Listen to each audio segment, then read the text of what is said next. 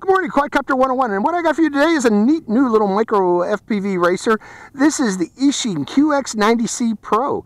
Actually, I'm kind of, I was flying this around indoors last night, and I was kind of impressed at the lift this thing has. It has quite a bit of punch for a little micro FPV racer, but let's get it out of the box, show you what you get. You get, and this is the basic version, folks. I believe I got the basic version. Let me double check on the box. No, I'm sorry, the standard version, the one up from the basic version. With the standard version, you get 3 batteries, okay? I got 1, I got 2, and I got one battery already plugged in to the quadcopter, or inserted into the quadcopter. You also get a battery charger, and you also get a spare set of propellers and a screwdriver. There is a version above this, the advanced version, that you get a multi-charger to go with the batteries, and you get 2 more batteries. You get 5 sets of batteries, and you get 5 sets of props also. And also you get a spare frame and a spare canopy too, in case you break this. Okay, you got a spare frame and canopy. So that's pretty cool too. Let's put this box down and discuss this particular quadcopter. What is special about it? What do I like? It has on-screen display, you know, and telemetry. I got the FreeSky version. The FreeSky version's got telemetry. It also has a 600 TVL camera, 25 milliwatt transmitter, and 48 channels. Okay, and it's NTSC. It's loaded up with an Omnibus flight control board, loaded up with Betaflight 3.2.1. And I did also mention this is available in FreeSky. And with the FreeSky version, the receiver is integrated into the flight control board. There's no separate flight control board. And you can access the receiver button by popping the top of this. It's just these 2 little pins that I'm not going to do it here, but you can pop the top real easily, just prying this open like so. Again, also there's a FlySky version and a DSM-2 DSMX version. Now those other two versions do not have an integrated flight control board, so you know, keep that in mind. I think they're a little bit heavier because of that, because it has a separate flight control board, the weight of that to be implemented. But again, I mentioned that this thing has on-screen display and a buzzer and telemetry. So, you know, it's pretty loaded for a little micro FPV racer. You know, I really like the idea of on-screen display. Now, in a micro. Now, last night, I was flying this, and the first thing I noticed is one of these props flew off. So, when you get yours, make sure to push down on all these props. Get them in there good, because they were installed very loosely out of the box, okay? Every one of them. So, keep that in mind. You want to push those props down a little bit further. So that's about it. Let's fire this up and see how it performs. I'm going to be flying this with my T8SG universal transmitter, and we'll see how this performs. So hope you enjoy this flight. Okay, the first thing I want to do is turn on my T8SG. And again, I got it set to FreeSky. I believe I need to reset it to D8. This is a hold on, I'll tell you in a second. Pretty sure it's D8. Right now I got it in D16. Hold on. And to do such, all I got to do is press this button here, go into model menu, model setup, load, and I have all these set up: FreeSky D8, DSM-2, FlySky. I got them all in here. All I got to do with the T8SG is select it. And now I'm FreeSky D8. And we are set up. Okay. So, and again, the way I got this set up today is this setting will be, all the way up will be angle mode. This setting here will be air mode. Doesn't seem to be air mode. Oh, I don't have it armed yet. And this bottom setting here will be acro. So let's arm it and take to the air. Just show it to you up close. Now, like I said, this thing has punch.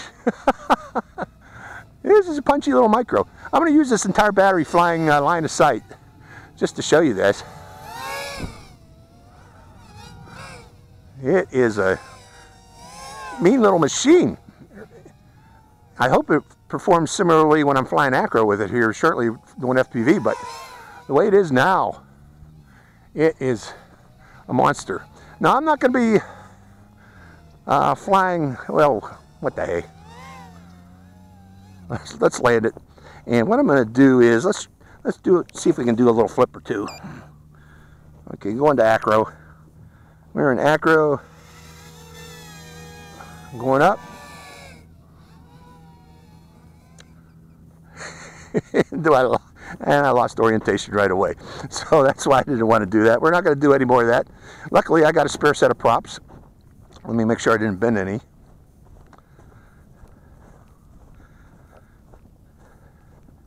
And I did. That's why I did not want to do that. I did bend a prop. I will just simply unbend it and hope that's good enough. So there we go. Checking the props. That one's straight. So I shouldn't have done that. But there we go. Okay, arming again. Staying in angle mode this time. So yeah, this is a mean little machine. Lots of power. So hold on, did I even mention what the size motors this has? I got that on my list here. Hold on a second. Let me land it just for a bit. The motors on this, did I mention them? I did not, but I will get that for you here and include it right here, telling you what size motors these are, because these, they look like 8.5s. They actually do. Let's bring it in a little closer. But lots of oomph on this thing. So yeah, I can't wait to fly this thing at FPV. I don't want to break it anymore. So we're going to call it quits here shortly. Let me bring it in closer. Just plop it around here. Take a look at it up close so you can see it. Wow. I mean, wow. This is going to be exciting. Yeah, so let's go into FPV flying in this thing. I'm going to land it here.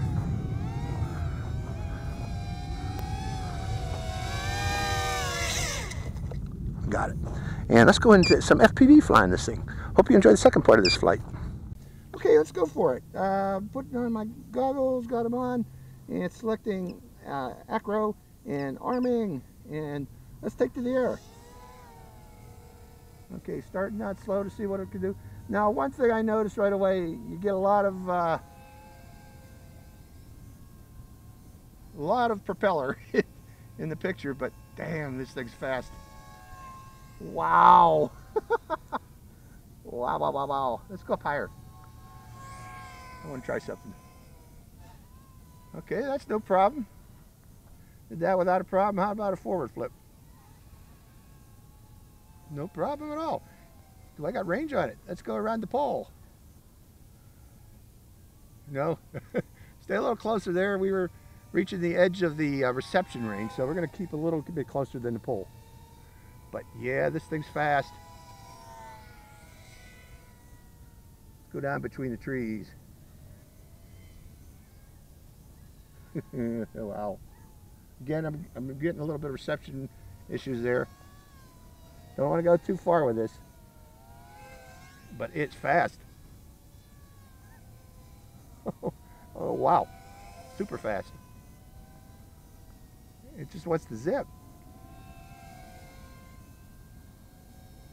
Let's go the other way. Coming by us again.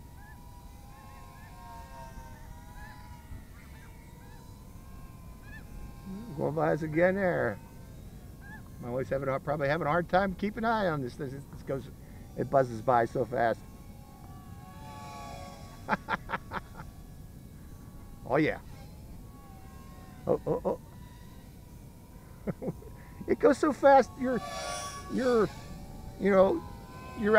almost out of range in a second or two. You know, let me land this for a second. See if I can identify the reception antenna and maybe adjust it a bit. I'm going to. Why did I do that? I disarmed it. Could you get it for me, Ed? I'm going to pop the top, folks, and I want to see if I can identify the reception antenna on this. And maybe you move it out, but I am not seeing the receiver antenna. Oh, there it is. There it is. But anyways, this is what it looks like inside. And let's put the top back on. Top is back on, but there's the receiver antenna, and I don't know why it just didn't seem to be receiving properly. Let's move it down here underneath. I pushed it down underneath. Hopefully that'll improve the reception range. And put the drone back on the ground for me. My wife put it over here. Let's see if that improves the reception range. So going back to the air, I got 3.7 volts. Probably getting a little low. I got to watch that voltage. Going back up again. Yeah, 3.5. I'm going to call it quits at 3.3. But again, you know, this thing, I'm in stabilized mode, ain't I? Acro, or air. Let's try air mode. I mean, wow. This thing moves.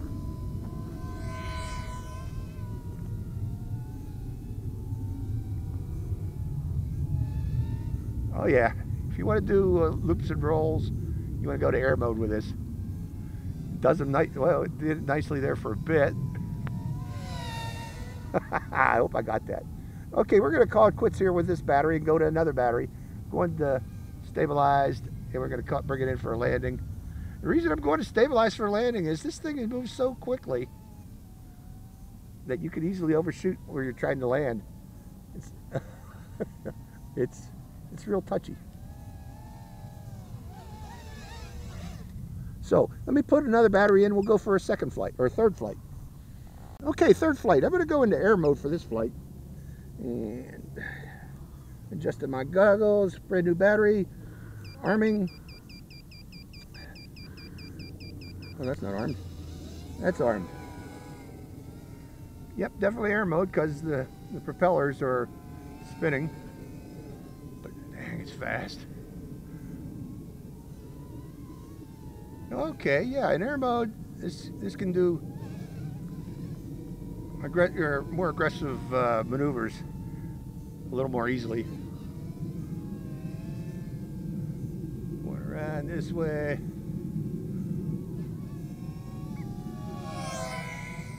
Going over here. And I'm hoping, it seems that receiver is working a little bit better now since I adjusted the receiver. Where's those birds coming? Where are they at? I hear them. It's okay, don't worry about it. They're not coming our way? No.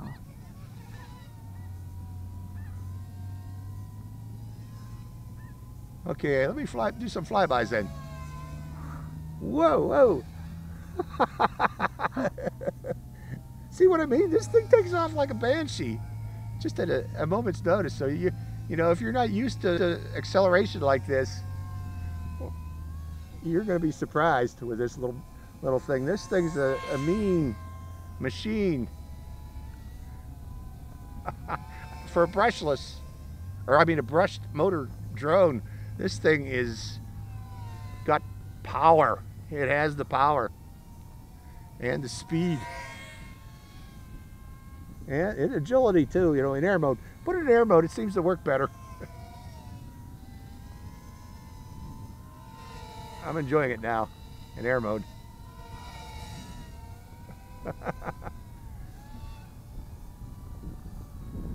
We're getting blasted with a bit of air there.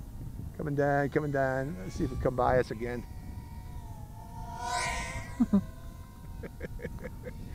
I get lost. Give you a headache while I try to watch it, huh?